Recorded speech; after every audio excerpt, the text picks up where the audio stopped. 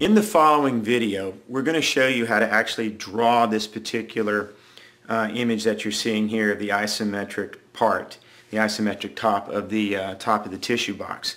How to draw that circle can sometimes be somewhat daunting and challenging, but the next series of images that you see will show you exactly the process that I go through in drawing my isometric circles. So let's watch these images, take notes, stop if you have to, and rewind the video until you figure out how to master drawing an isometric circle with a hole.